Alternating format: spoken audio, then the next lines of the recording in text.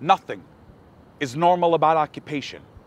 Nothing normal about apartheid, ethnic cleansing, siege, blockade, settler-only roads, bombing water wells, schools, mosques, and UN buildings. Nothing normal about putting a civilian population on a diet, paying non-indigenous foreigners to settle land that is already populated, rewriting the Nakba with each stolen childhood, trying to desensitize the puncture wounds and claw marks put into the bodies of Bassem Abarahmeh and Rachel Corrie. No, I don't want to normalize with you. I don't want to hug, have coffee, talk it out, break bread, sit around the campfire, eat s'mores, and gush about how we're all the same. I don't want to share the stage, co-write a poem, submit to your anthology, talk about how art, instead of justice, can forge a better path. I don't want to indulge your amnesia about a glorious past, have a therapy session on two sides with equal grievances. The only thing barren is your moral capacity, blooming a settler colonial state with appropriated culture. I will not fight for your privilege, nor will I seek to normalize it.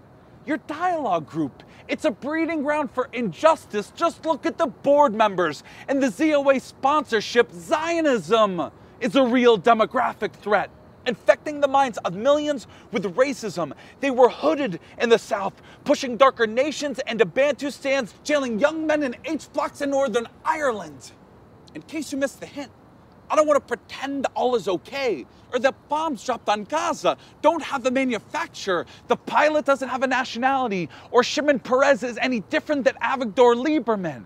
It's not just the occupation, stupid.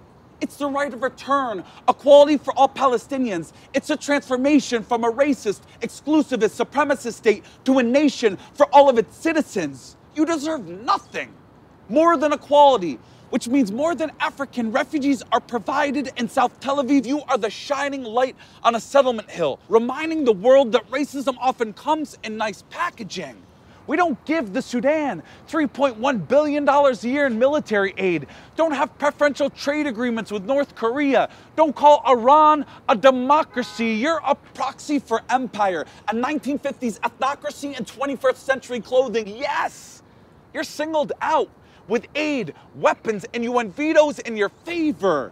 Did I hurt your feelings?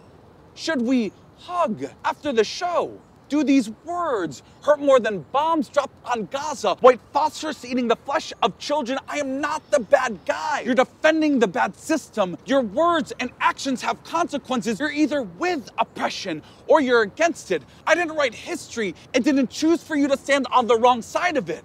Your system of oppression, it's coming to an end. And whether you recognize it or not yet, it'll be liberating for you too.